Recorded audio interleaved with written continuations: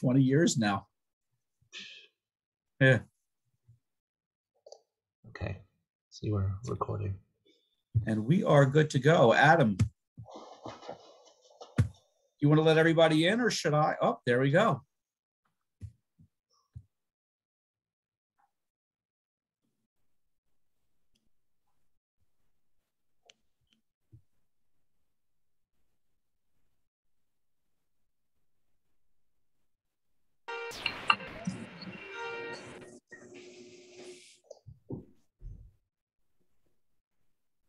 I'll wait a couple more seconds.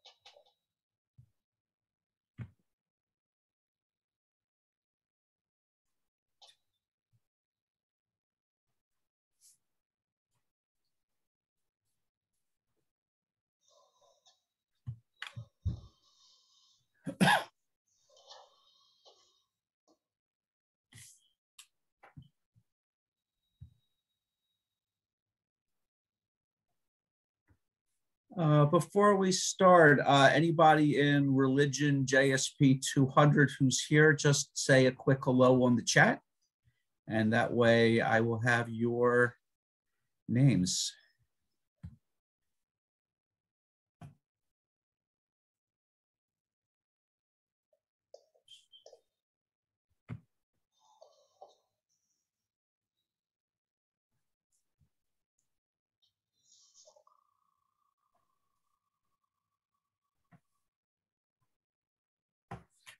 I think we'll start.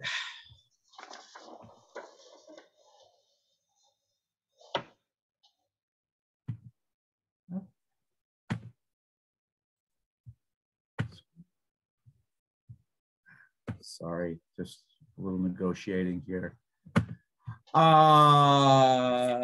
Here's my introduction. Welcome, everybody, and good evening. I'm Zachary Braiterman, literally in the Department of Religion here at Syracuse University. As director of the Jewish Studies program, it is my special privilege and pleasure to introduce this year's annual BG Rudolph Lecture in Jewish Studies, James Loeffler. James Loeffler is the J. Berkowitz Professor of Jewish History and the Ida and Nathan Kolodiz Director of Jewish Studies at the University of Virginia. Our guest tonight is a student of Jewish history, Russian and Eastern European history, international legal history, and the history of human rights. He's the co-editor of The Law of Strangers, Jewish Lawyers and International Law in the 20th Century, a 2019 collection, which pairs together historians and legal scholars and theorists. The Law of Strangers builds upon rooted Cosmopoltians, Jews and Human Rights in the 20th Century, published by Yale University Press in 2018, which made an immediate splash upon its publication. It's a book about Jewish jurists and the emergence of modern human rights law out of the interwar period in Eastern Europe. As she appears in Rooted Cosmopolitans, Hannah Arendt's question, who has the rights to have rights, underscores how human rights law ultimately devolves upon harsh realities of statehood and political power. Once upon a time, Jewish rights were human rights and human rights were Jewish rights. Ultimately fragile at its origin point, human rights law was about securing minority rights for Jews and others in the newly emergent ethno-nation states of Eastern Europe in the interwar period. Very much the work of immigrant Jewish lawyers, many of them committed Zionists now relocated in New York, Human rights as a discourse, as a practice, culminates with the passage of the UN Declaration of Human Rights and the UN Genocide Convention in 1948. All of this very much the handwork of the jurists discussed in Rooted Cosmopoltians. Loeffler then follows the parting of the ways between Jews and Jewishness and the human rights community in the wake of the establishment of the State of Israel in 1948 and the Arab-Palestinian refugee crisis, and after the 1967 Six-Day War, pressured by the geopolitics of Soviet anti-Semitism, pan-Arabism, and decolonialism. Violent nationalism would be the seam connecting Rooted Cosmopolitans to Professor Loeffler's new work, which picks up in America, at work on a project exploring legal responses to anti-Semitism in America. Caught between universalism and parochialism, the American Jewish experience opens up larger questions about liberalism and the limits of law, power of law and the limits of law. The new work looks back to the Nazi march in Skokie, Illinois, outside Chicago in 1977, when American Nazis seemed less of an obvious threat to the project of American democracy than they do today. Professor Loeffler's remarks tonight will extrapolate upon the 2017 so-called Unite the Right March and Riot in Charlottesville, Virginia, and the trial in civil court against the defendants, a who's who of the American right, white supremacists, neo-Nazis, neo-Confederates found liable for civil conspiracy under Virginia state law, but not federal charges. When I invited Professor Loeffler last December to deliver this lecture, what I had very much in mind was the resurgence of anti-Semitism, the ever-present and powerful currents of anti-Black racism, and the fragility of liberal order in the wake of Charlottesville. Unexpected, utterly unexpected, was the confluence of Professor Loeffler's larger body of work on law and human rights with the disaster now unfolding in Ukraine and Russia, from where so much of Loeffler's work, Professor Loeffler's work, unfolds. Professor Loeffler is also the author of The Most Musical Nation, Jews and Culture in the Late Russian Empire. This is an early, relatively early, 2010 book about how and why Jewish music became a gateway to modern Jewish identity at the turn of the last century. I hope someone asks him about the interconnection between Jewish music in Russia and international law. Perhaps, I suspect, the answer lies in the last chapter of that study entitled The Neighbor's Melodies, the Politics of Music in War and Revolution. As he moves from Tales from Odessa and St. Petersburg towards a concluding coda on the musical composition and libretto Babi Yar by Shostakovich and Yevgeny Yevtushenko, in this earlier study of the more distant recent past, Professor Loeffler looks to the morphing of identity under sheer physical violence and what he calls the revenge of politics. Embedded in these variegated legal historical geographies, Professor Loeffler's topic with us tonight is, after Charlottesville, anti-Semitism, race, and law.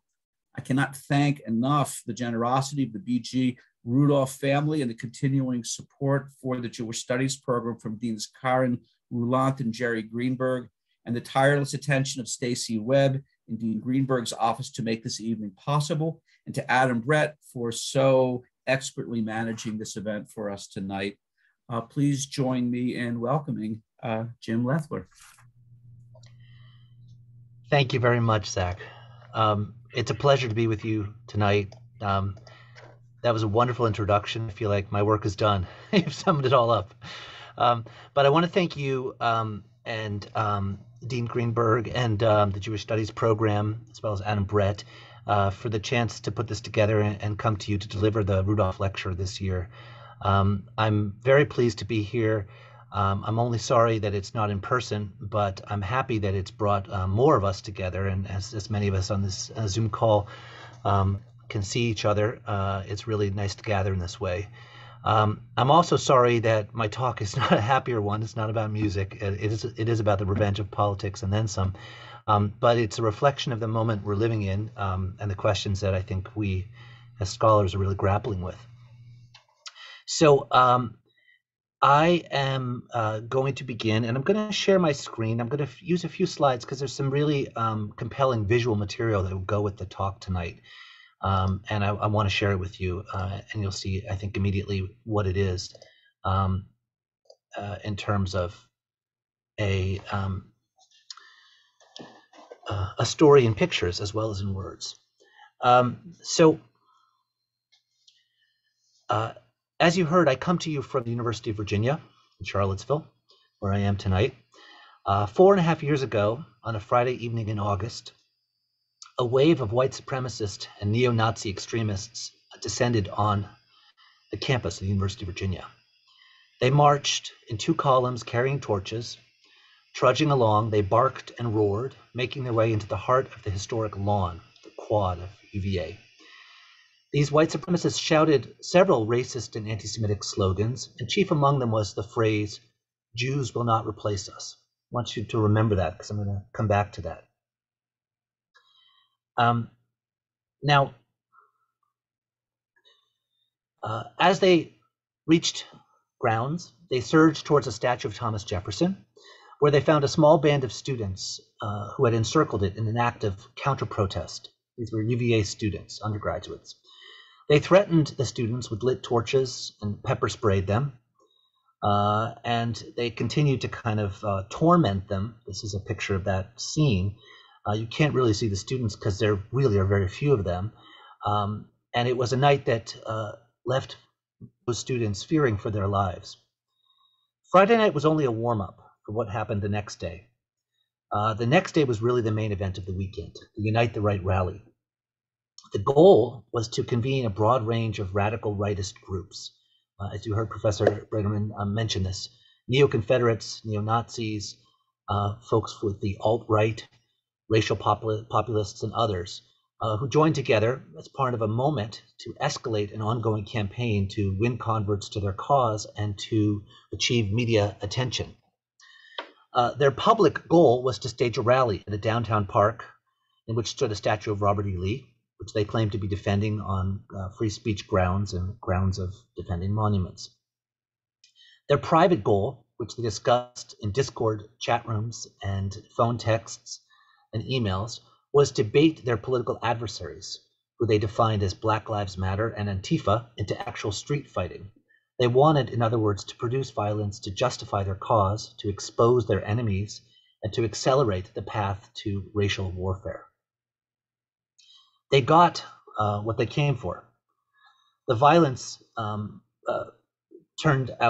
emerged from a menacing crowd of white supremacists who organized themselves in units, some of them marching in phalanx formation with homemade riot weapons, and appeared Saturday morning.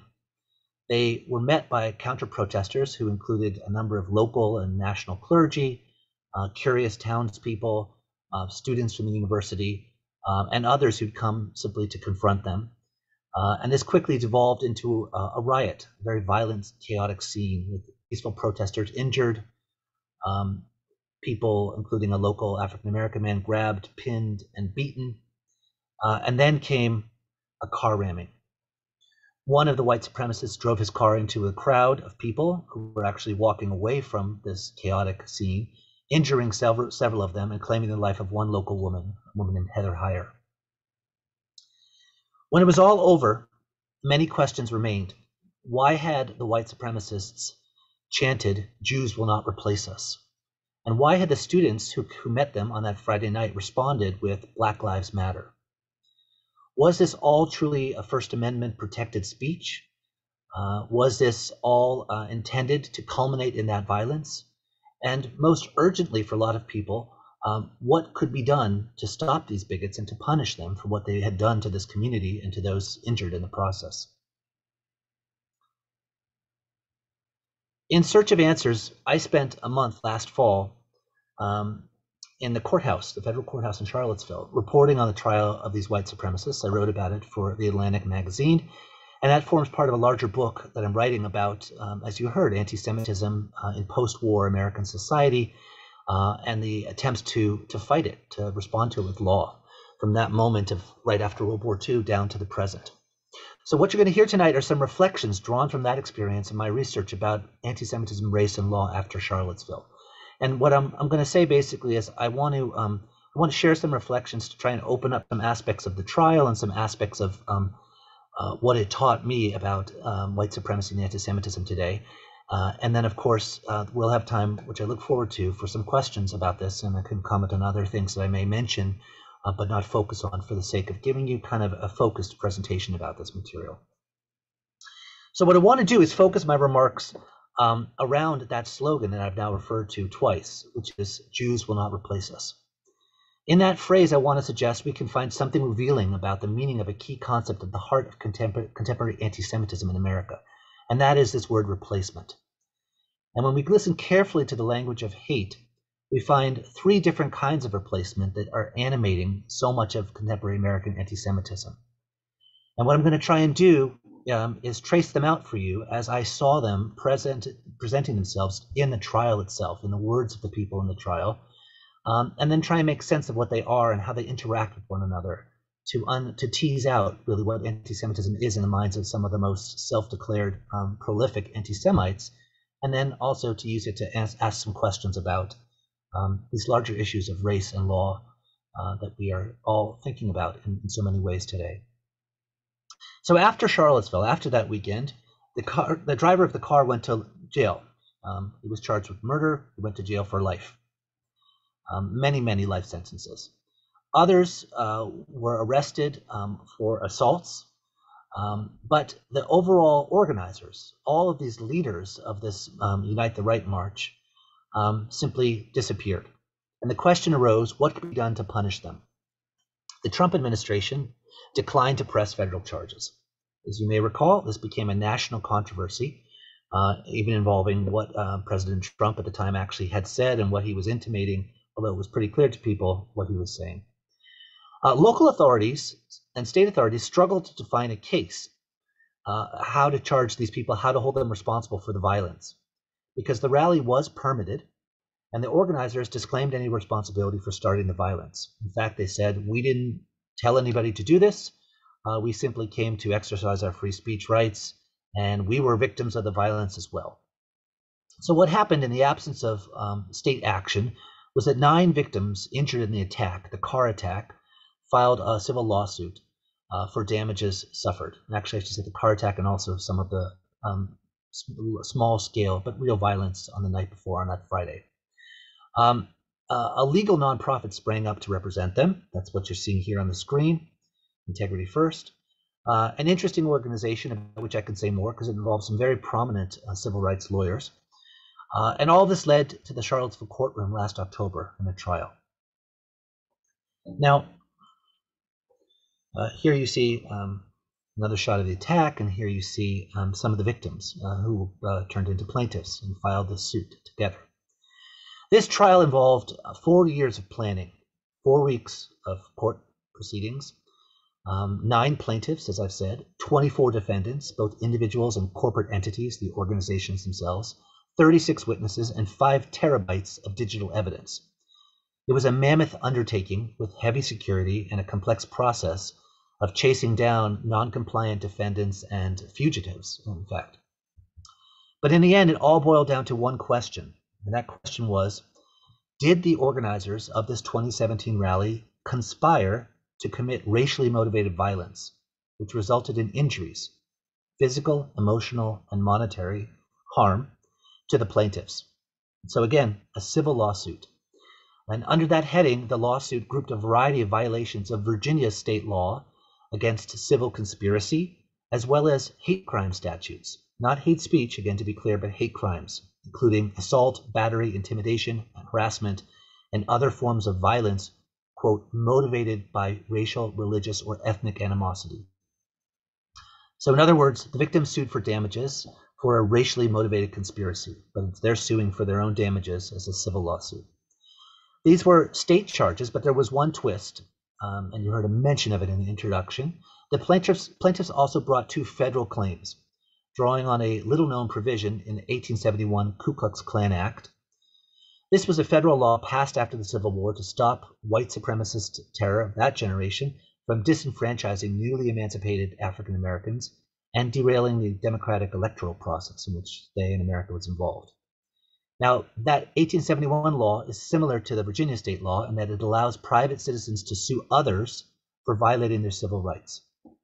It is not a blanket law about racial, ethnic, or religious animosity. On the contrary, it talks about the rights of non-white persons and their supporters.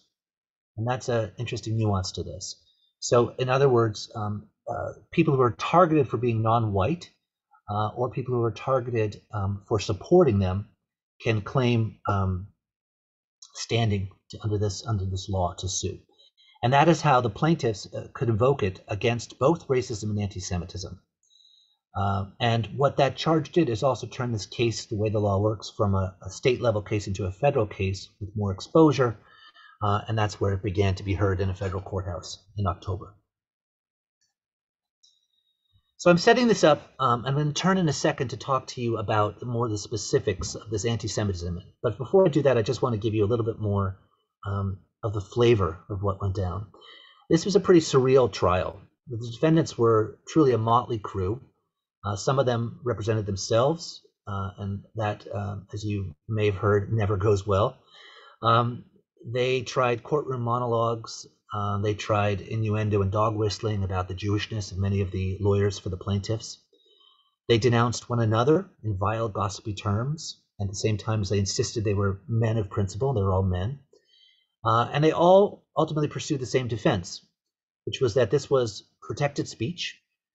Hate by itself might be odious, but it wasn't illegal. Where there was violence, it came from Antifa and Black Lives Matter activists. Or it was the fault of the Charlottesville Police Department because they could not keep two intense crowds separated and they sort of fell down on the job. Most of all, they said, this is a trial in which they're accused of a conspiracy, but there was no conspiracy because how could there have been? They hadn't ever met in the same place. These 20 plus people hadn't actually been together. Some of them didn't meet until that weekend. Some of them were never in the same place at the same time. And beyond that, what all they planned was a rally. Unfortunately for them, they left behind a massive digital trail. Decrypted chat threads, unlocked cell phones, leaked videos, and other data dumps revealed what they had done in the lead up to it. And all this evidence proved crucial at the trial. So I'll say more about this later on in this presentation, about what happened and how that played out. But now I want to turn back to that phrase, which is really the heart of what I want to share with you. And that's this phrase, Jews will not replace us. As I said, there are kind of three ways in which you can understand replacement. And the first glimpse I got of that came already on the first day of the trial. I've read, like many people who study this topic, an awful lot of words of anti-Semitic speech over the years. But it was still very shocking to see the messages pop up on the display in the courtroom and to see them read out loud. That began on the first day with the words of one of the organizers boasting that when he got to the rally, his entire speech would consist of 6 words. This is the phrase of Dylan Hopper. You can see what he says there. We often hear about white supremacy's image of black inferiority, and Jews appear to many as kind of a sideshow, not white enough, not Christian, but not the true enemy. But as this and other messages suggested throughout the trial, so much at the heart of the white supremacist imagination focuses on a Jewish racial enemy, right, who is a threat to white racial purity. In other words, it was Jewish bodies that had to be destroyed, right? It was Jews as a biological other that must physically be eliminated. That theme was echoed, as I've just said, throughout the trial, and the second quote up here from another one of the defendants captures this nicely, right? The total destruction of Jewry is the only way to ensure that we no longer will be plagued by the eternal enemy of all mankind. To do anything less than wage a war of extermination against these vermin would be a betrayal of our future generation. So this is actually not new language, right? This is language we've seen before in the history of anti-Semitism. This is Nazi language.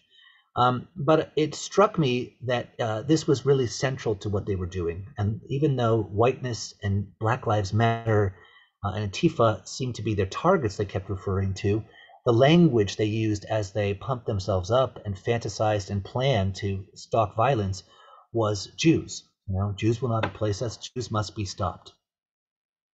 Now, so that's point one. The replacement in one sense is literal.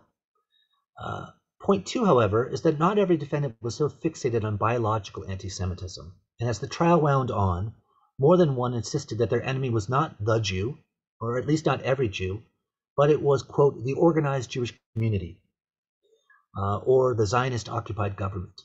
And here I'll just explain, they're not referring to Israel, right? They're referring to the United States. These euphemisms reveal a second meaning to Jews will not replace us. Physical replacement's only one strain, but the chant can also be taken in a transitive sense. Jews will not replace us with X. And in this iteration, it isn't the Jewish race or the Jewish body that threatens so much as racialized Jewish power or Jewish global superiority. This is the figural Jew, and the scholars on this conversation will recognize this formulation from work on the history of European philosophical thought and different aspects of the history of anti-Semitism as well. Students here may also recognize this in the way people explain images of the Jew, using images of the Jew even when there aren't real Jews around. But the key thing here is that it was a consistent theme, and it was a theme of a hidden or invisible presence operating behind the scenes. That came alive to me again in the words of another defendant, Dr. Michael Hill. Michael Hill is actually a card-carrying PhD in history who turned himself into a leader of a neo-Confederate movement. And you can see here his words. I've come to the sincere belief that we who were there, we were present in Charlottesville that day and who fought the Jew-directed communist horde were present for the very genesis of the resurrection of our folk. What's important about this is that the replacement, therefore, isn't always physical. The Jews don't need to be physically present to manipulate others. The communists, the globalists, Black Lives Matter, Antifa, the National Lawyers Guild, even the police force, in the words of one defendant, into doing their bidding. Some of these groups were virtually Jewish, even if their members were plainly not.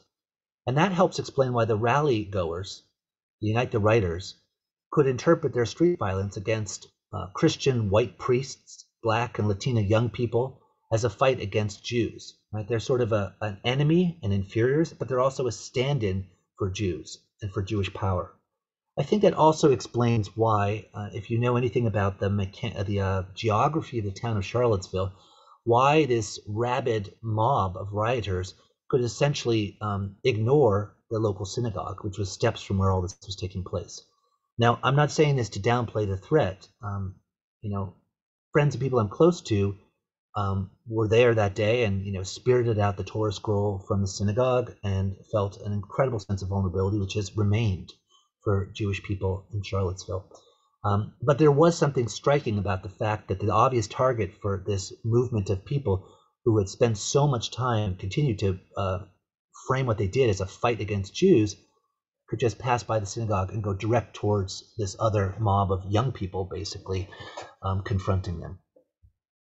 This idea of Jews operating behind the scenes as a kind of form of secret power also dovetails with what we've come to understand more broadly about replacement theory, right, or white genocide. And in the years since 2017, this is a doctrine which has swept more and more into the mainstream. Here I want to note, one of the things that emerged from the trial is that one of the other defendants, Christopher Cantwell, represented himself. He may be vaguely familiar to some people on this call as the crying Nazi from the Vice documentary, in which he cries afterwards and has something of a meltdown. So he ended up in prison on unrelated criminal charges, and he was brought from federal prison to attend this trial and represent himself.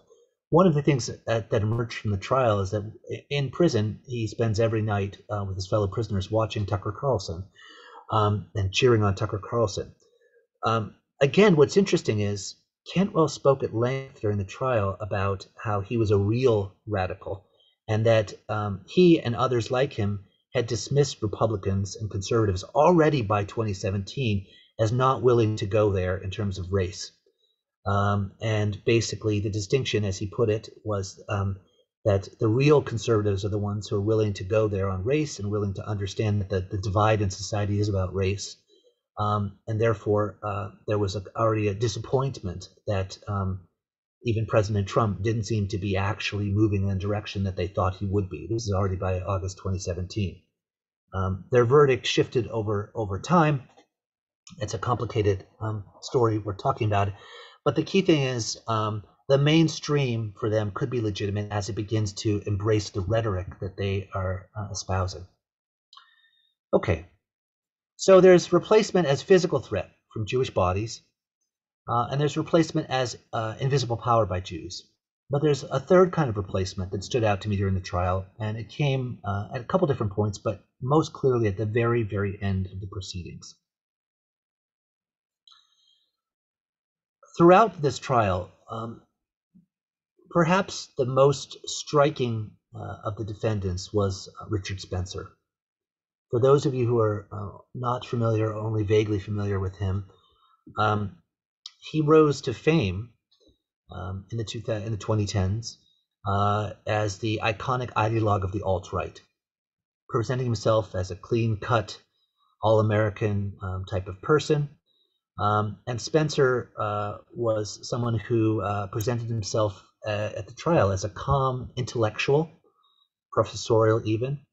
It was something of a strange homecoming for him. He went to the University of Virginia undergrad, and he clearly learned some things or mislearned some things here. We know this because he studied music and medieval studies, and some of the imagery with the torchlight processionals and things of that character were clearly drawn from his early activities with drama also while he was a student. But at this trial, he had a different look, and the look he presented to the jury and to the courtroom was that a person who had been chastened by what happened, that he learned from his mistakes, that he never expected it to go this far, that he wasn't like this rabble-rousing mob, that he had actually contempt for many of his co-defendants because they were not well-educated people. He disavowed violence, and he said that he wished to really transform the world with his ideas and learn the lessons of history. He went on to emphasize that as a student of history, one couldn't expect these things to just be acted out through mobs in the street chasing down racial enemies. One had to understand world civilizations and the course of history. And he marveled in this capacity actually at the uniqueness of history and even of Jewish history, calling Jewish survival one of the great miracles of history.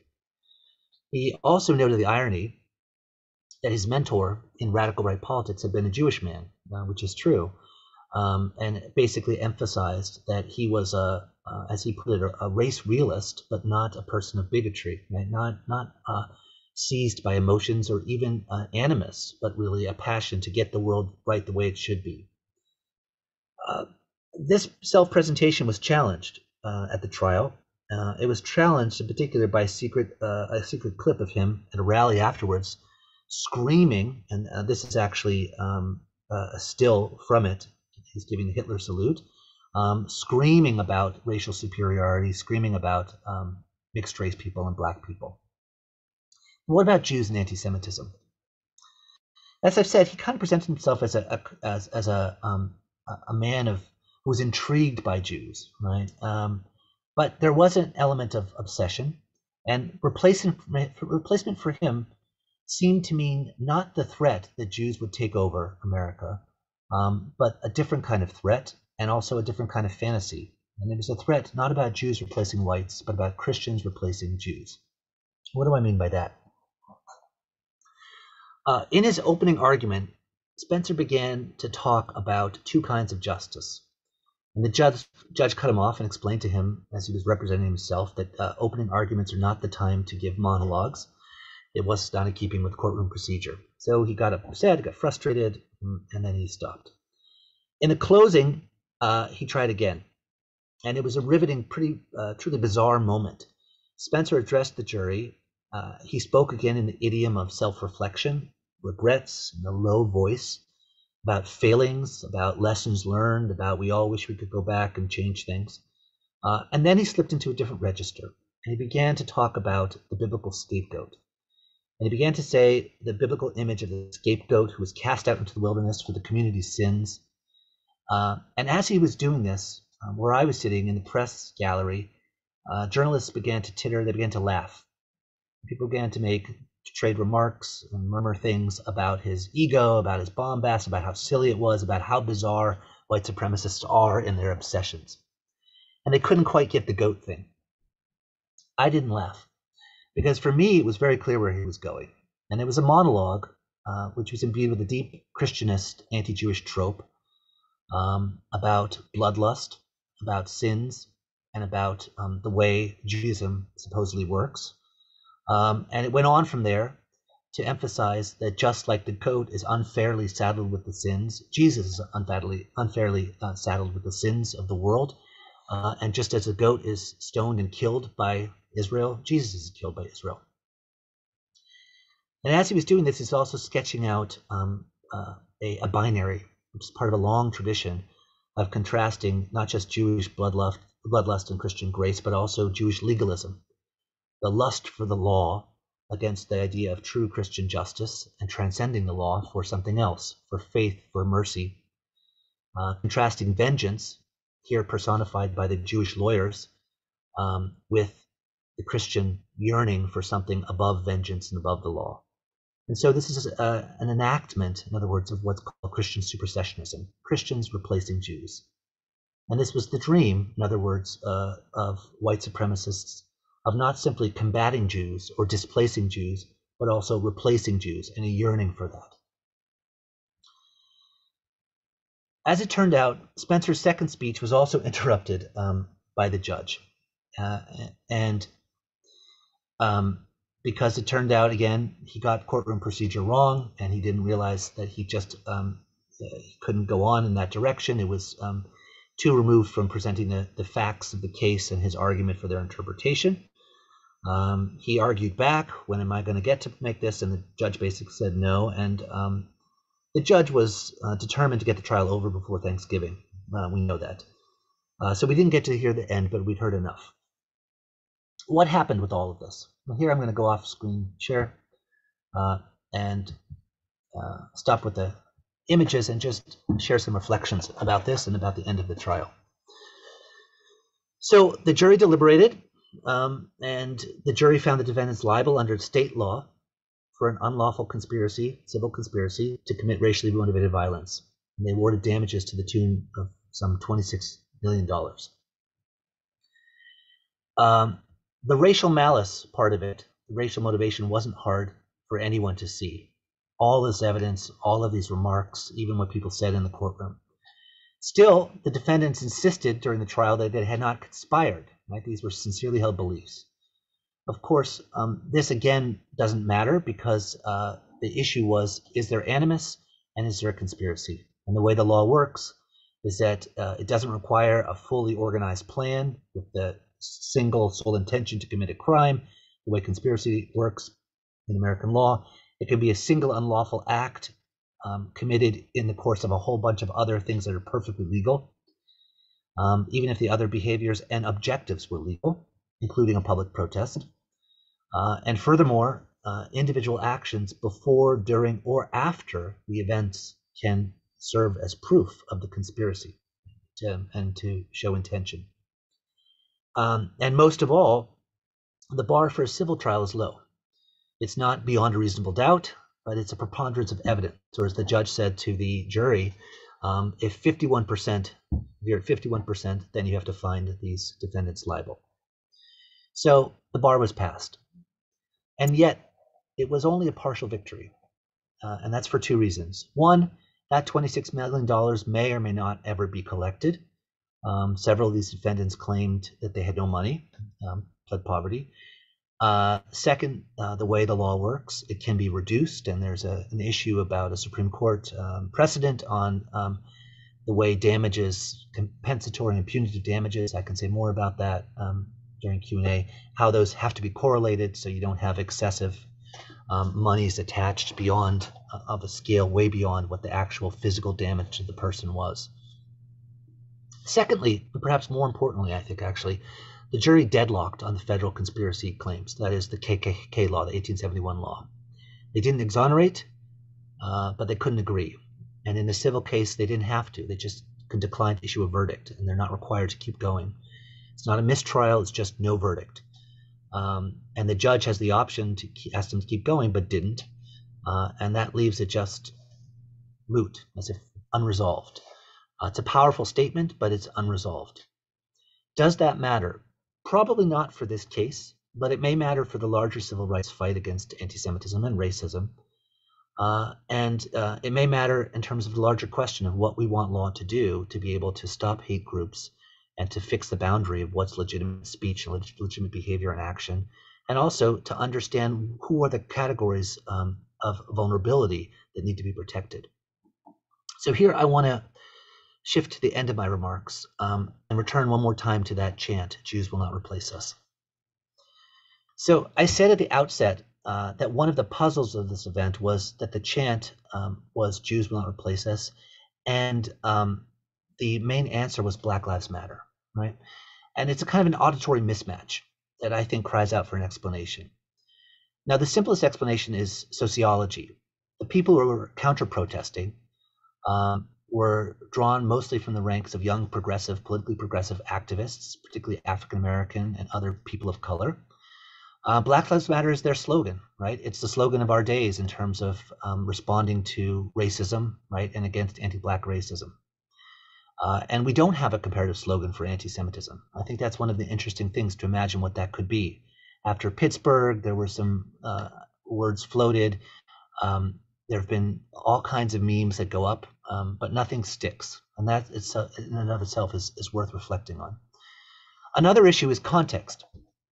Despite the Nazi imagery and the anti-Semitism, which I'm stressing was so central to that weekend and to the movement and to the trial, the focal point for the weekend was not, again, Jews, right? Jews were all over it. Jews were surfing through the imagination of these anti-Semites, but the focus was the Confederate lost cause. And in that sense, that's why Charlottesville was chosen, right? And that's also what many of the counter-protesters recognized. The white supremacy that the students at Charlottesville recognized was more about America's racial past than its Jewish present. Indeed, and I think this is worth also reflecting on, it could be said that Charlottesville really revealed two different overlapping and yet distinct faces of white supremacy, and also engendered an awful lot of confusion, I can also say, among even administrators and colleagues at the University of Virginia about what exactly was the target of this violence and how did it relate the Jewish experience to the experience of African Americans. What do I mean by that? Today we're in the midst of a deep reckoning with anti-Black bias, right? We recognize this as part of the fabric of American life, and our debate is about how ingrained it is, how far back it goes in its patterning, and how to uproot it. The languages that we use to describe that are white supremacy, and as you know, this is the language also that is adopted by those who would want to frame this as systemic racism, right, as structures inside American life about race and against particularly color. And then there's the other kind of white supremacy, which is the deeply Christianist white nationalism. This is the strain that identifies Jews as the primal enemy, along with other racial targets, right? It's not that the rest of minority America disappears, but it becomes the focal point for the reasons I've explained tonight, right? This idea of replacement, the Jews as themselves a menacing physical threat, the Jews themselves as the invisible power, and the Jews themselves as the symbolic obstacle to redemption, to a Christian redemption that has to happen. The false Israel that has to be replaced by the new true Israel. And I think what we see, and certainly this is true in the trial, was kind of the overlap and almost the collision of these two different notions of white supremacy for the white supremacists themselves, but also for the people trying to explain what it was. You could see this in lots of different moments. Even the judge himself, an appointee of President Bill Clinton, an octogenarian, puzzling over trying to explain what was going on, at certain times struggled with hypotheticals, such as what would happen if Jewish people came to attack Christian people, which seemed to kind of miss exactly what was going on with the racialization of Jews, and to kind of actually kind of succumb to that framing of Christians and Jews in this symbolic opposition. But ultimately, what I want to say is that the choice of the slogan Jews Will Not Replace Us, Black Lives Matter, reflects the confusing, ambiguous place of Jews in American society. So Jews themselves are pinned in between categories of race and religion, between the justice ideals of racial equality and religious freedom, and in between white America and communities of color. That's an ambiguity that historians note, has sometimes served Jews actually well. It's allowed Jews to enter into the white majority while retaining a minority identity, right? But that ambiguous position is also why Jews have struggled to articulate, I think, for American society exactly how they want to be seen and protected, and why they are a focal point for white supremacy in an era when so much of it seems to be targeted against Black bodies. So where do Jews fit into 21st century America?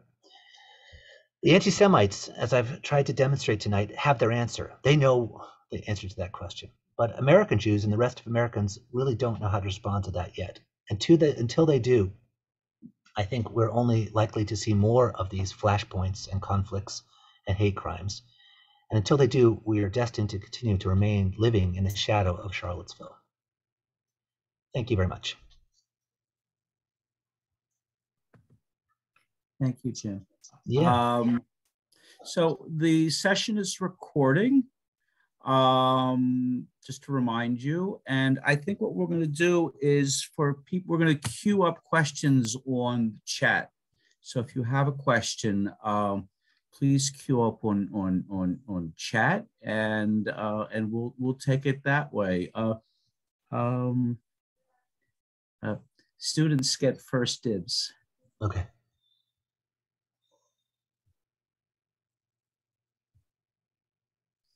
But they may not take it. So anybody who wants to. I'll just say while people are thinking about if they dare to ask a question, I'm very happy to answer other questions about the experience at the University of Virginia, in the aftermath, or as I gestured to at the end of this talk, the kind of interrelated questions that are happening now about slavery and racism in Charlottesville, and how that relates to this trial and things like that. So that's an invitation to ask about that too. I think we'll start off with Shaul, who has a question. Okay. Yeah, thank you, Jim. That was great. I want to ask you about how you think Eric Ward's thesis in his essay "Skin in the Game" fits into this, because Ward basically tries to bring the Jew and the Jew and the anti-blackness together within the white nationalist imagination by suggesting that for some of these white nationalists, they can't quite understand how the African American, inferior as they think they are, could have been as successful as they've become in the society. And this is kind of like post-Obama. And the Jew fits in a certain sense because what Ward suggests is that the Jew is behind the African American upward mobility, that the Jew is kind of like underneath, kind of pushing the African American into this kind of new social situation. And of course, you can connect that to Pittsburgh also in terms of the relationship between the synagogue and Hayas, that in a way how do you see, what do you think of Ward's understanding that at the root of anti-blackness is the idea that the Jew is kind of, in the engine room pushing the African American upward? Yeah, thank you, Shaul. I find that compelling. I don't think it can explain the totality of that imagination, but I think there's something there, and I definitely think we see it in the rhetoric, as I suggested in the rhetoric of you saw this in this trial and in these leaders. The Black is too inferior to be able to achieve anything, so that has to be explained, right? And I alluded to Richard Spencer. The ranting monologue that was disclosed during the trial is him basically saying, "My ancestors used to rule over you," and the implication is, what went wrong? We used to be gods, and now we're not. So the racial hierarchy has been flipped in a disturbing way, and yet that can't be. So that it has to be an explanation, and the Jew is the explanation. I do think that's true. I think that you know, what strikes me is that explains part of it, not all of it, because I think the white supremacists that I've now encountered, they fancy themselves men of the globe, right? So they are still also trying to come up with a global theory, which isn't just about race in America. And we actually know this. They're more and more attuned to rightist groups and networks in Europe. And so they're struggling to kind of come up, as I think is often the case with fascist internationalisms, right? It's an attempt to figure out how to come up with a global theory, which is very hard for the far right. It's actually much easier for the left, right, to come up with a theory of global community and global structures. So what I'm saying is Ward's thing helps with that. It doesn't capture everything. But I do think he's onto something, and the kind of Jew is an engine room and the glue that ties it together as well, because that's very apparent in Charlottesville, is that these people are really actually diverse, in their levels of education, where they're coming from sociologically, demographically, and so that is they need something to unite them, and so that helps. I just want to say one more quick thing about that. The most interesting thing for me is the malleability in the discourse between every Jew must be spotted and outed, and maybe it doesn't have to be strictly biological. A Jew who really gets it might be able to exempt themselves from the organized Jewish community. The strange phenomenon of the trial was one of the lawyers is a man who was born Jewish. From Pittsburgh, you can all look him up, and sort of renounced his Jewishness, and the guy codes as Jewish. I mean, he codes as Jewish in terms of his affect, his style in the courtroom, and yet he's there identifying as a non-Jewish white, right? And the implication is he's been able to kind of somehow renounce his racial status in a way that presumably a person of color cannot do. And I think there's something there to be explored, but it also goes back to this idea that maybe there are different kinds of Jews, out there that we can accept, and maybe the Jew who can renounce it, or the Jew who is, not calling the shots, or just ex-Jewish. But there's a lot to this, and it was not lost on anybody that most of the plaintiffs' lawyers were could be identified as Jews, and the plaintiffs themselves did not end up including a Jewish plaintiff. So you had even more so a drama in which you had the Jews representing the racial others. So Nan Fei, and then Riv Ellen, and then Ken. We'll just go in that tour. Sure. I don't see Nan Fei. Or is it a written question? Oh, okay. Yeah, in the chat. Yeah, I see that. It's in the chat. Oh.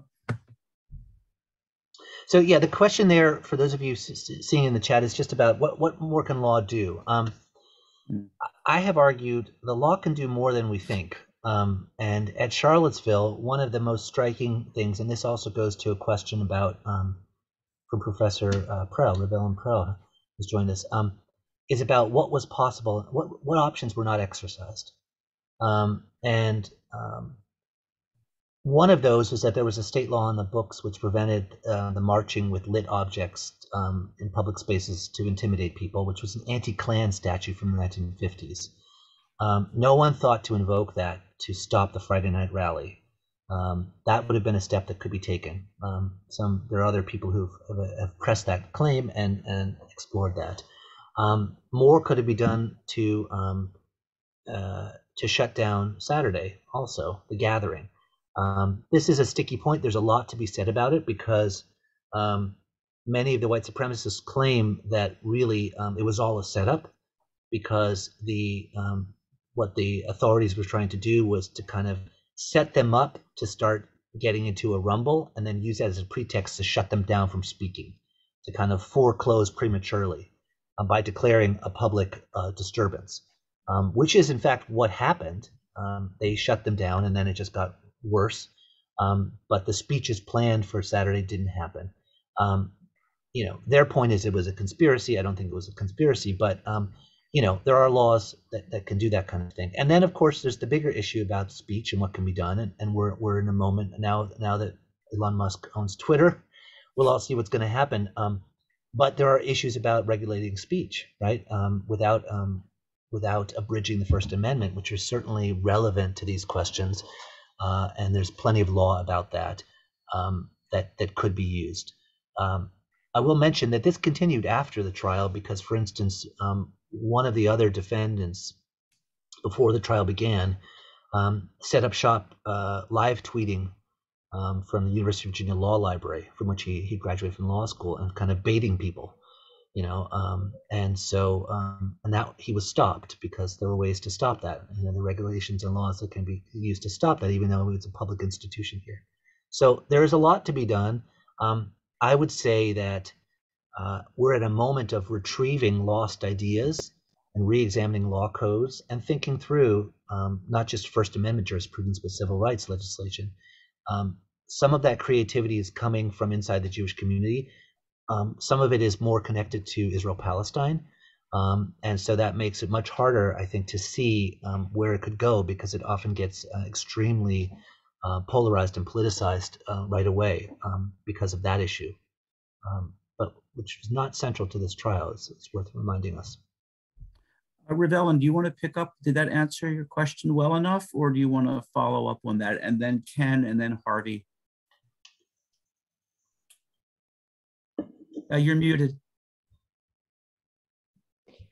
After all these years, but still. Anyway, thank you, Jim, for a terrific talk. But my larger question, and thank you for allowing us to ask something tangential to the trial, is the refusal of the UVA police to in any way intervene to protect students on Friday still haunts me. Yeah. And I wondered, did the university investigate that? Did they look into it? Was their defense something about protecting the rights? Were they, it was so outrageous, and I've never seen anyone else particularly addressing it, writing about it. And I wonder how the institution addressed it, or if it just went away. Yes. Yeah, it is very disturbing. And the answer is it hasn't been significantly addressed. The main focus has been by student activists of that moment. Of course, people graduate and move on, but some faculty as well, saying there was this was an intelligence failure. And in fact, what the university said was just we got overwhelmed. We didn't realize what was really going to happen here, and that it was going in that direction. And the response from people who were affected by it was, we actually tried to contact you to tell you, that there's word of what's going on. Just because you're not social media fanatics like we are, doesn't mean you should dismiss what we're saying if we say this is an organizing mob that's beginning to gather, right, and talking about gathering. So that's just a sore point. It wasn't resolved. I will say that for this university, nothing ever remains just as it is. It gets reframed based on what happens afterwards. So, this goes back to the question about different kinds of white supremacy. But one of the responses immediately afterwards from student activists was to say, we want to take down the statue of Thomas Jefferson, because that's an icon of white supremacy. After all, the white supremacists were worshiping it, and so therefore we need the university to own its own past. I think that was a mistake. I think there are ways that the university did and does need to reckon and is doing it. But that was a kind of impassioned response from some. And once that happened, the university went on the defensive about, radical speech of different kinds, right? And the both sides effect kicked in. That was a real dilemma. The university did a bunch of other things. But I think it basically understood this ultimately as about trying to reassert its commitment to democracy, reassert its commitment to reckoning with slavery and racism at the university were the best responses. But that is, that is one response. In the eyes of some, it wasn't enough. Ken, Harvey, Gail. Yes, thanks, Jim. That was great. Since you're so incisive, I'd like to hear what insights you can give also on the question of how this is a precedent or related to, relevant to what happened and what is happening in the trials around January 6th. Yeah, thanks, Ken. Yeah, I mean, so that federal law has been invoked in some of the trials intended to, seek justice for people involved in January 6th rioting. And I think the answer is the jury's still out, no pun intended. I think that had that federal claim been sustained, I think it would have gotten a lot more purchase on the imagination of the media. And I think that would have helped to animate some of the conversations about what could happen, and also then affected some of the legal tactics. But it didn't. So I don't know where that will go, to be very honest. I think the potential is there, but I do think that one of the things that immediately begins to happen is a kind of conceptual confusion about race and about how much race is central to this and about who the victims are. And, in what ways is this targeting racial minorities and not? And again, that we go back to what I've stressed, which is the why the Jews are not just an ambiguous in this, but in some ways typify the ambiguity about racially motivated violence. It would seem to be so obvious, and yet it's not always. So I think the January 6th stuff is a lot of that. It is wrapped up in that. I think we will see more, but I'll mention just one more thing that really is relevant to this. The lawyers, some of the lawyers are prominent lawyers and are strongly identified with the Democratic Party. People I respect, but people who've been involved in Democratic administrations even. So I do think that affected how the national media viewed this trial, why the conservative media blacked it out effectively. They said it's the other side doing this. We don't want to do them any favors. And I do think that's another factor in kind of how all of this stuff will play out. We all know everything's politicized right now, but there's something particular about it if it's seen as a Democratic Party move, right? And the courts are supposed to be where we go to leave politics behind, but that's, as we know, increasingly difficult to achieve. I'm not sure if that was incisive, but that's what I can say. Thank you. Yeah. Harvey and Gail, and then Jared. Yeah, I wonder if you could say a little bit more about relations between Black Lives Matter and the Jewish community as a whole. Since Charlottesville and other anti-Semitic events that have taken place, in both directions, whether Black Lives Matter has reached out to the Jewish community, has emphasized anti-Semitism more than it had, and also whether the Jewish community has responded by attempting to forge a closer relationship with Black Lives Matter. Yeah. And maybe even more broadly, just talk about generally, I know that's a big thing to talk about, just the American left and whether its disposition toward Jews and anti-Semitism has changed in your view since Charlottesville. Sure, thank you. Well, to start with the last part of your question, I'm not sure that it's changed. I think there's a struggle on the American left to make sense of anti-Semitism because of its relationship to the theme I've, stressed here, which is, whiteness, right? And the perception that Jews are not quite the same type of minority, and Jews are not, but Jews can still be victims of racially motivated violence, right? And of course, they're Jews of color, but that only seems to confuse, I think, many people when they think about this, because then they say, well, if they're Black Jews, right, or Latino Jews, then that means that Jewishness isn't really a racial minority at all. So, long story short, I think there's been less clarity than I would have expected or hoped for from the American left about how to frame anti-Semitism as a problem to be challenged and confronted. And relations between Jewish and Black communities, I think they're very complicated. I don't think there's been, there's a strong sense among many parts of Jewish America that Black Lives Matter as a movement got overtaken by anti-Zionist and anti-Semitic elements. And I think there's a sense among some Black Lives Matter activists that anti-Semitism is, again, sort of a sideshow or a distraction from deeper issues at the heart of American society. That to me is, it's a complicated story because I don't think that Black Lives Matter is a single movement, a single leadership structure, right? And so it's not actually very well organized. It's not, it's divided internally. Some of its leaders were pushed out. So it's not very easy to point to it and say who the they is and who the they are supposed to be talking to in the Jewish world. But I will say this, in a larger sense, steering away from Black-Jewish relations towards the question of the left and the progressive left,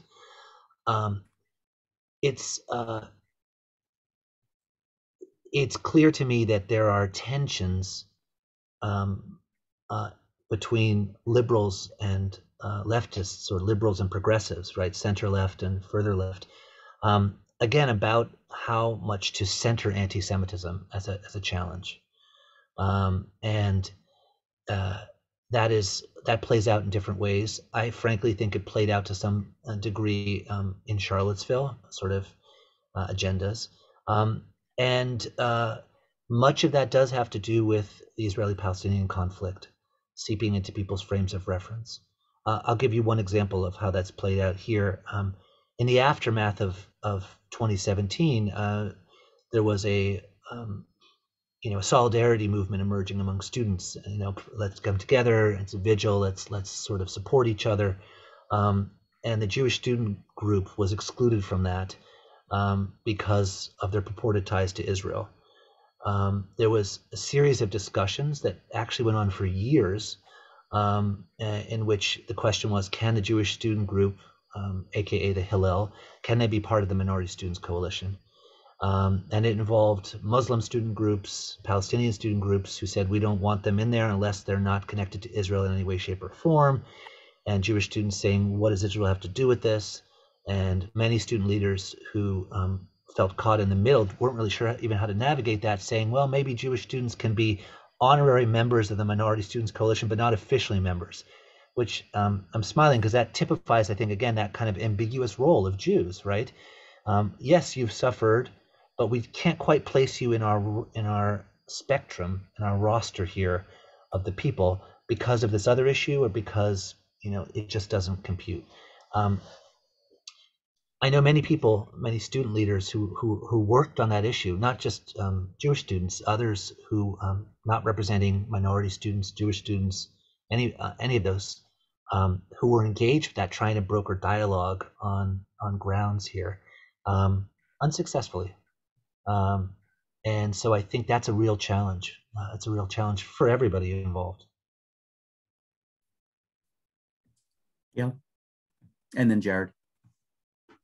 Jared, I'm sort of anticipating your question, so please step in and ask again what my question doesn't cover. Thank you so much for your lecture. I'm interested in the way that social media allows the production of a collective identity or a collective subjectivity, almost regardless of what actually is happening on the ground. So you said that BLM on the ground is fragmented and complex. It's true, but symbolically or ideologically, it's a unity.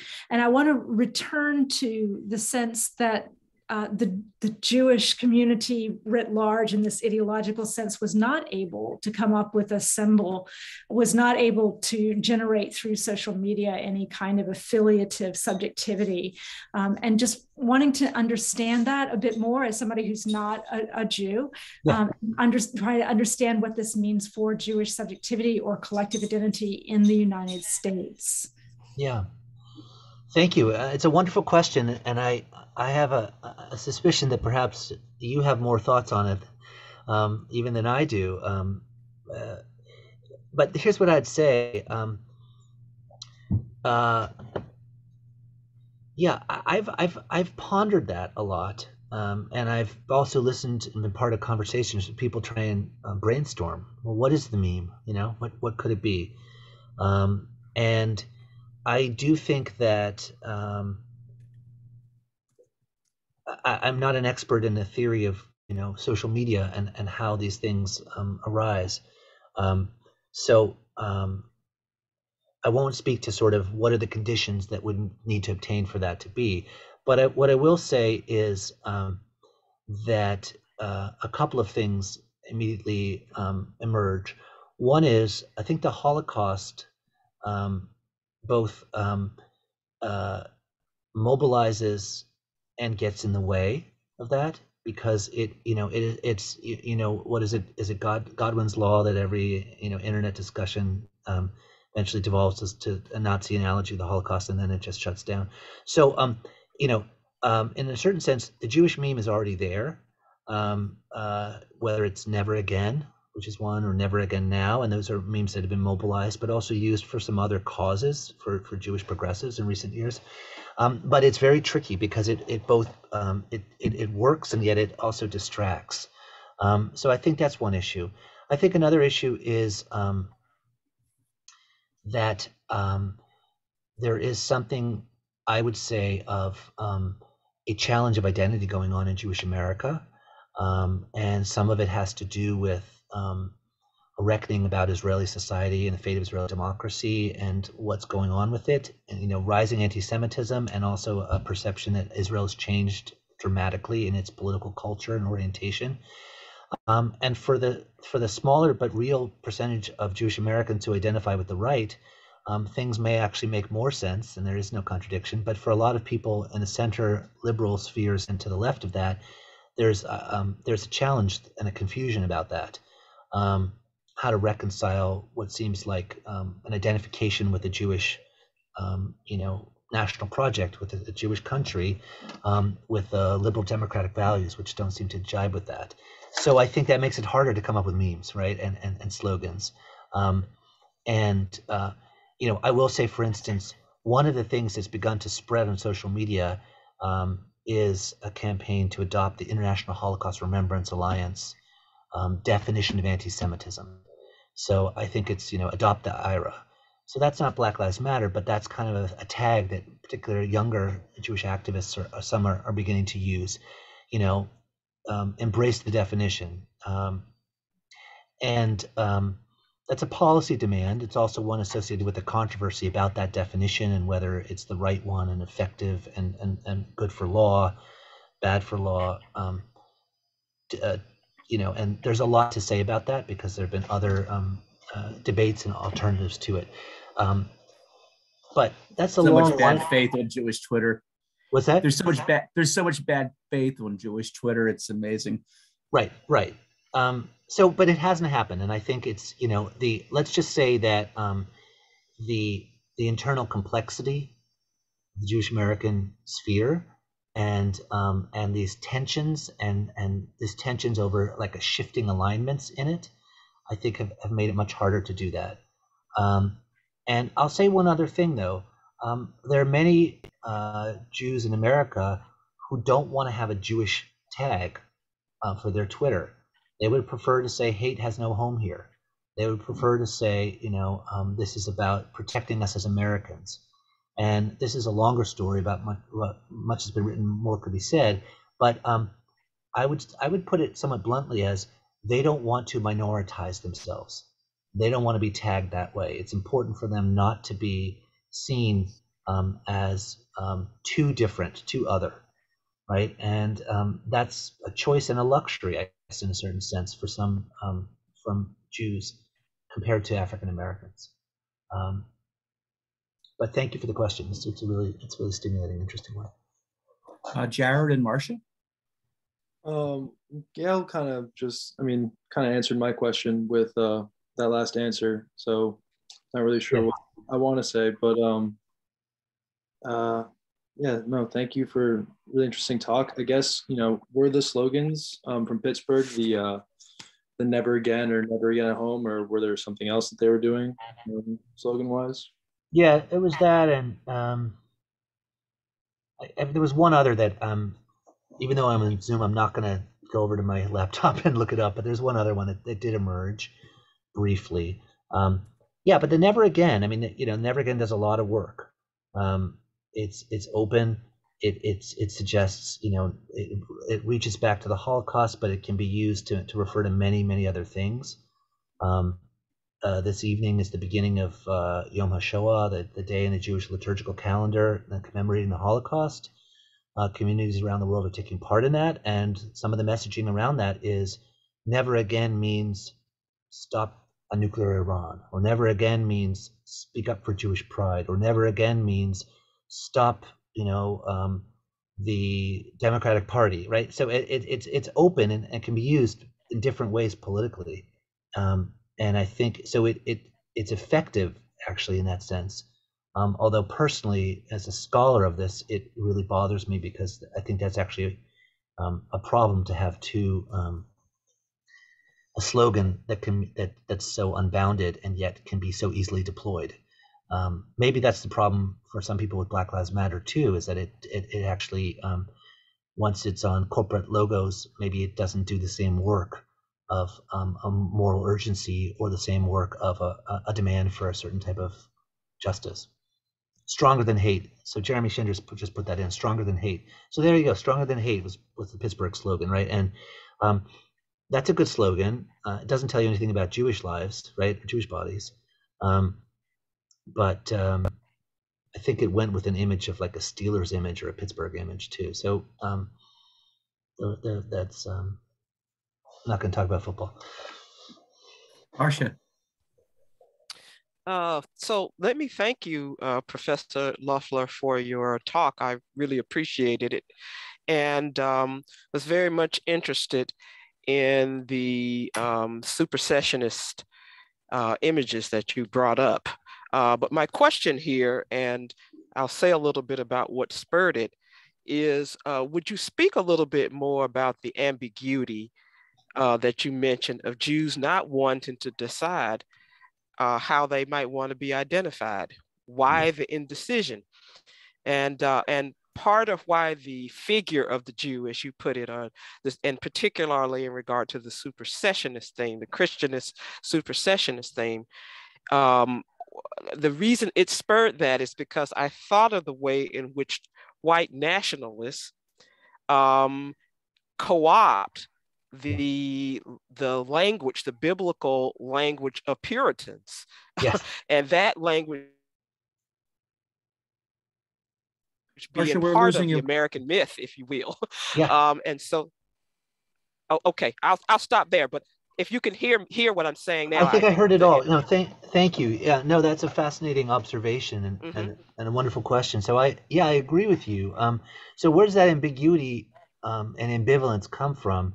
I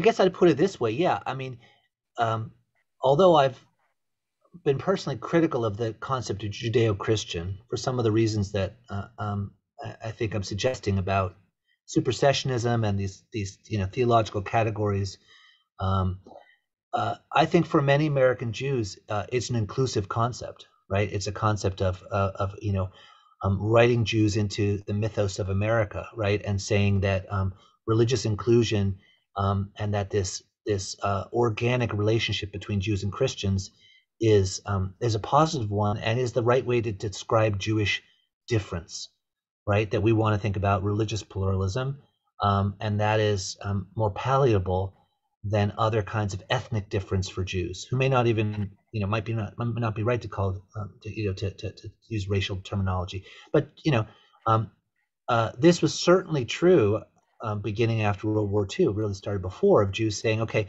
the true pluralism of America should be, yes, blacks and whites and other people of color, and then a tri-faith America of different religions, Protestant, Catholic, Jew, or just Jews and Christians. And so, but what I'm suggesting, therefore, is that, I do think Jews want a model of difference. They want a way to articulate a distinct identity, but it's perhaps less threatening to do that in terms of a religious identity than to say, well, wait a second, there are ways in which we have a collective identity, which is, which has ethnic components, right, which has descent built into it. So I'm not sure if that answers the question as well as I would have hoped, because I think you're pointing out something very profound about it. But I think I do agree with you that there's this ambiguity. It has to be better explained why Jews want to hesitate. Actually, I think you put your finger on it rightly in saying that there's a recognition of being written into this myth. At the same time, you're written out of it, because the Puritans are supersessionists, par excellence. But at the same time, you've got these African Americans early in the history of this country who are identifying with the liberatory strains of Jewish biblical history, and that's where the multiracial stuff comes in. And so, I mean, I could see why there might be, this kind of ball that's going on here. But I also wonder too about the way in which that complexity factors into an assimilationist one as well, that says that, okay, all people who can pass as white, basically, who can be part of whiteness now, should be somehow identifying with the whiteness thing, which would seem to me to be pulling Jewish people apart, basically. Yeah, no, I think that's true. And, to put a finer point on it, I think that's one of the challenges for Jewish Americans, to figure out what language to speak and how to avoid the accusation of not just ambivalence, but trying to have it both ways, right? Well, trying to carve out a privilege of difference at certain times, but then carve out a different privilege of majority belonging, and that's also the case, by the way, not just with but race, but with religion too, right? I mean, the Judeo-Christian is a problem not just for what it does with the supersessionism, but all the communities, all the religious, communities and religions that it defines itself against. And I'm surprised at its resilience. I'm not surprised at its resilience in some parts of the political right, where it seems to align with a general orientation. I'm surprised at its resilience still in some parts of what I would call the political left in Jewish America, that it still is attractive, even though it would seem to be fundamentally exclusionary towards, so many fellow Americans. But it gets to that, to I think what we're talking about. I think, picking up on Marcia's point, and Jared and Gail as well, there used to be a kind of melodiousness, that is, we thought that there was a kind of melodiousness to American Jewishness. And I think we're living in a media environments that are so full of static. And the Jewish static comes down to questions about whiteness and politics and class and Israel. And it's aggravated by isolation and COVID. There's just so much static. It's hard to be optimistic of working through that noise right now. I just don't see it. Yeah. I mean, let me try a different spin on it. Let me be more optimistic for a second. The landscape is changing, and one thing that sociologists of American Jewry tell us is that the profile of who Jews are in America is changing, right? And the numbers are slightly imprecise, but they, by some accounts, I believe, around 10% of living Jewish Americans maybe also be people of color, right? So that makes it, that's bound to make more noise and static, but I actually think that can make things also productive in the way of breaking out of some of these impasses by forcing a different way of reckoning with identity for Jews, right? That in the same way that multiracial America, as scholars of that note, changes potentially the way Americans can think about these categorizations and about race and religion. So I think things are changing. How fast, I don't know, and whether that just makes more static and noise before it brings back the melody to which you alluded, is an open question. But I'll give you one example. I mean, one of the bright spots, since I regaled you all with descriptions of the trial, there were no Jewish plaintiffs, but the lawyers made a point of bringing a young woman to testify as a witness who had been steps away from the Friday night rally in her dorm room, and a woman who is Latina and Jewish, and she's identified as a person of color. She's a person of color, as well as queer, and it was a powerful sight, right? Somebody who comes up there and says, I actually am vulnerable in a lot of different ways to this hate, and talks about both. She invoked all the tropes. She talked about both her own family members escaped from the Holocaust, going back generations, and her experience, going through it. And it was kind of a rich overlay of things together. It was kind of the white supremacist nightmare, right? When the Jew has become actually, simultaneously a person of color and a Jew. It's kind of a conjunction of all these things. But that was a compelling sight, right? About someone who could say, yeah, I don't fit your stereotypes of what I should look like, and yet I'm very much a part of the story and I'm very much a part of this, this legal case. So I think there's something positive in the complexity of the complexion, not to be punny, but of Jewish America as it's shaping up. Thank you. That might be a nice place to start. There is nobody left on queue and chat, and it is now closing in on 8:30, let's say. Does anybody want to say anything more? Let me just open that up real quick. And I'm going to think no, and thank you to my colleagues and to students and to Jim for really a wonderful event and a wonderful talk. We're going to record. This is recording. We have not yet decided what we're going to do with the recording, but anybody who wants a recording, you have my email. I'm at the Department of Religion website. If I don't know you and you want a recording of this, and if Jim agrees to do that, then it will be available. And just again, thank you so very, very much, and good night. Thanks, Jim. Thank you all. Great to see you, and thank you for coming. Jim, stick around if you could.